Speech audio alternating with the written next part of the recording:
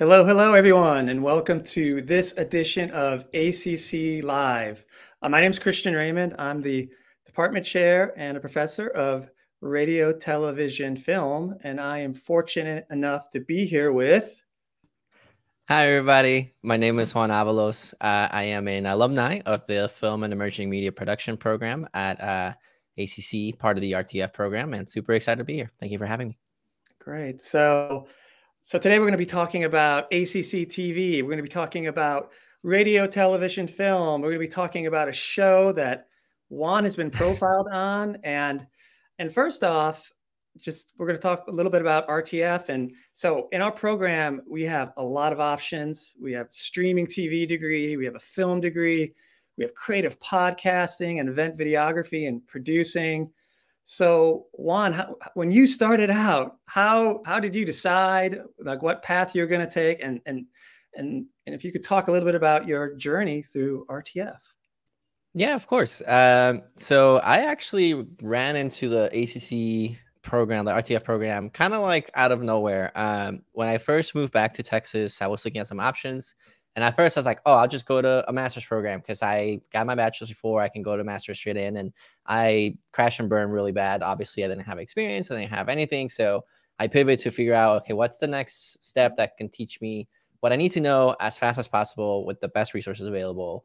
And an ad came through for the RTF program at ACC, and I looked into it, and specifically the Film and Emerging Media Production Program. And I knew after going through it, like the syllabus and looking at some research, that was the program I needed to be in to set myself up for success. So I really loved the aspect that it was a lot of hands-on experience, a lot of meaningful experience, small class sizes.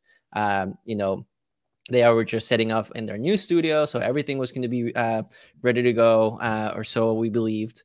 There was some technical difficulties here and there, obviously, when something starts up, but it was a great learning opportunity because I got to even troubleshoot that and provide me still great experience. So, yeah, I didn't really know where to want to go. I thought I wanted to be a writer. And I quickly realized I didn't want to be a writer, which I know hurts Christian because he was my writing professor at the program. You found your path, Juan, and that's the most important thing. That's the thing that counts the most. Of course, but I learned a lot, and I think that's what I wanted to do. A program that just showed me all the aspects of production, all the aspects of the film industry, and provided me the information that I never knew I needed to know. And so the RTF program has been great and has really set me up. Even now, as I graduated this last December, continue providing me opportunities even moving forward. So it's a great program. Great. So can you talk? What are some of the classes? So obviously, writing wasn't your exact thing, which is, like I've always said, in this business, in the media business, being someone who's a generalist and also a specialist is such a great thing. Being, really good at one thing and finding your niche. So, what are some of the classes that, that helped you do that and so forth? For sure. I think it's two classes that really spoke to me as I was taking them. So the advanced editing class, as I took the regular editing class and the advanced editing class taught by John Moore, was incredibly eye-opening to me. It showed me my analytical and creative brain combined into one there, as I can able to tell the story. And really, as an editor, you're the last line of defense for a film, and to be able to bring it out in its best way. And I really enjoyed that. It was like a puzzle, and I love puzzles. I love Rubik's Cubes. I love stuff like that. And so that class really showed me a skill set that I didn't realize I had within me, but it came naturally. So now, as I've moved out of the program, I've taken an internship with Samsung as an editing intern, and ACCTV also mostly as an editing intern as well. So that has been a great class that taught me a lot of what I need to know and really put me ahead of the curve compared to some other editors. And the other class was the studio class that ACC TV teaches. They teach you both the insides and outsides of how to run a studio, run cameras, run lights, run audio, be a floor manager, as well as working inside the technical booth, right? So cutting shows, looking at all the screens, how do you call a show together in a live setting? And that also was really impactful. ITA for that class, I really enjoyed it. I was in meetings with equipment reps coming and fix stuff, and I was like, hey, can I sit in? And it was super informative. Right. And that has really set me up for success as well, as now I'm an intern at Rooster Teeth, the technical broadcast production intern. And that that instruction that I got there was instrumental in my knowledge from both the technical standpoint and being able to operate in a live setting. It was really cool for sure. And all the hands-on experience, I wouldn't have gotten it anywhere else, truly. That's great. So can you talk about that transition a little bit? So you're getting your graduation, we have an internship class, portfolio class. How did you make that transition? I know you've talked about the internships a little bit, but how did you make that? And then, how did those internships, and are they, building on your skill sets from graduating? For sure. Yeah, as you know, you were my internship professor. And so when I got into the program, I didn't really know. Again, I knew I had in the program. I didn't know what it looked afterwards. So like, I'll worry about that once I need to worry about that. And it came really quickly. And the Samsung internship, I remember when I first looked at the program way before I applied, I saw that was like the coveted internship.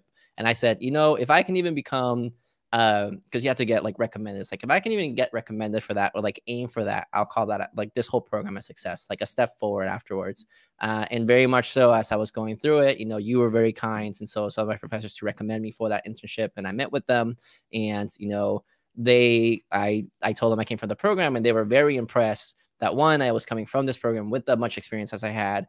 And two, that I had already, look at my editing work. They were like, you have a really good portfolio coming out of this program. And so it really set me up to, as I was finishing my time at ACCTV's RTF program, the last semester I was working, full-time at Samsung as an editing partner, editing person for the most part of the editing team, but also worked in their productions team. So work on shooting interviews, getting footage, working After Effects, doing a lot of stuff too. So it was a really neat transition to kind of introduce me what work outside of a school program looked like.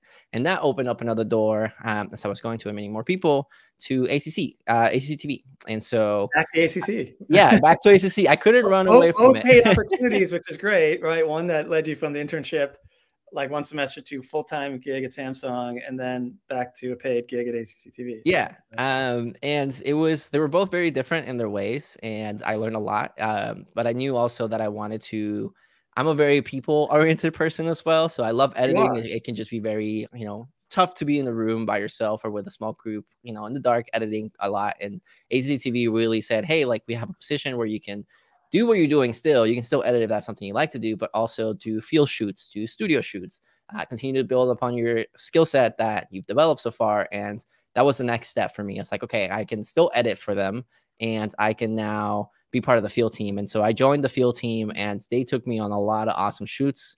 Some of them, which, I was a mere PA, right? I got to start at the bottom sometime. And then by the end of it, even now, it's like, hey, you are leading this shoot. Like, we got to get this done. Can you get it done? And so they really not a mere PA, right? PA is a very important position. Yeah, of course. Yes, absolutely. I don't mean to say mere is like the thing, but you can't walk into a set or a show and be like, I'm the new guy here. You got to listen to me. Exactly. You got to put in your time. So I knew that going into it. But yeah, they really set me up to be like, if you want to learn on camera, I'll teach you on camera. If you want to learn on studio, we'll teach you on studio, give you opportunities to expand your skill set. Again, building upon those hands-on foundations that I knew. So it was really good to understand where I still had gaps, where I needed to continue learning, where my mastery was showing, where I can continue honing it. And ACCTV has been a great place to continue learning. That's, I think, what it was, is a safe space to make mistakes in the best way, learn from them and adapt and move forward and apply to the next gig. That's great. In ACCTV, which is the production branch, Channel 19 at the college, and they produce a ton of original content, and RTF students train in our program, go to ACCTV, get paid gigs, great experience there, and also produce a show called A Day in the Life, which is an amazing show which profiles different departments. So they've done profiles, like, for say, on a nursing student, following a nursing student around and their experience going through the program. And of course, this year they did a profile of you, Juan, in their directing class. So can you talk just about that experience? Because it was very meta, and I'm sure, yeah. It was. And when I first, like you said, it's like a film within a film, a story within a story, something that I was very concerned about going into it. But no, it was a great experience. I think it just continued to add to it was like the cherry on top for me on the thing. I got to, that's how I kind of got it started with ACCTV. They approached me. It's like, hey, we want to cover you in this. I said, something you're open to? I said, absolutely. I think it'll be awesome. And so they cover my final project for my directing class, in which we had to write or come up with an idea, write, produce, direct, edit, all the gamut through directing. And I didn't realize, or I didn't know I wanted to direct. I just kind of took it. I was like, well, everybody has to take it. Everybody has to learn how to be a director, just so you understand, depending where you're going to come from. But it was an incredibly eye-opening experience to put yourself in the shoes of the director, to really understand what matters in a story, how you deal with all the issues going from development to post-production and marketing and all this stuff. And having the ACCTV crew kind of going through that, even made it even more important to me. It made us like, oh, like I actually have to tell them my process, understand, like, am I learning the things correctly? So as they're doing the thing, it shows that I actually know what I'm talking about and I'm learning it. And so it was great to have them there when we did our walkthrough in class, and work with my crew, my classmates as my crew members, and have them there as well to, the day of the shoots, all hands on deck kind of a thing situation, and them covering everything as well. So I think they did a really good job of, identifying the dramatic moments to, as well as identifying the core of the story. I sent a link to a couple of my friends this week. I said aired and premiered, and we watched it together. And I got texts like, hey, like, I didn't really realize it was going to be that emotional. Like, I cried when y'all cried. I didn't know the story. Like, they knew kind of what was going through, but seeing that inside eyes essentially going through it, I think it makes people realize how much more goes into just a movie. It's like, oh, this movie comes out this day. It's like, there's so much work, and it takes so many people to give their heart and soul, to show your heart and soul in your project, that it's just incredible. Right. I think that's, what's amazing about your project. And I think what's really important to the program is, teaching someone how to tap and cultivate their own authentic voice as a creator. And I think that really comes across in your film. And I think the Day in the Life really episode captured that dramatically. Right. So, all right. So we're going to turn to some questions, and let's see. First question, let's see, is so Juan, do you keep in touch with any of your fellow graduates? And if so, how do you do it, and what kinds of things are you up to? Yeah, for sure. Absolutely, I do. We bonded together through that program, so it's a great experience to have somebody.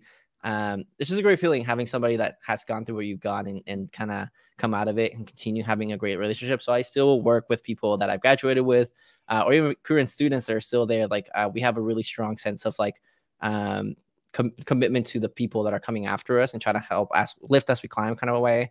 It can get crazy with everything that's going on, but we try to make an effort of that. So I currently, as I'm graduating, I still produce projects on the side, so small short films. And I'm working with my director, someone from the program, my script supervisor from the program, my DP is somebody from the program. We try to bring current students to come get experience on our sets. And so we do try to stay together for as much as we can.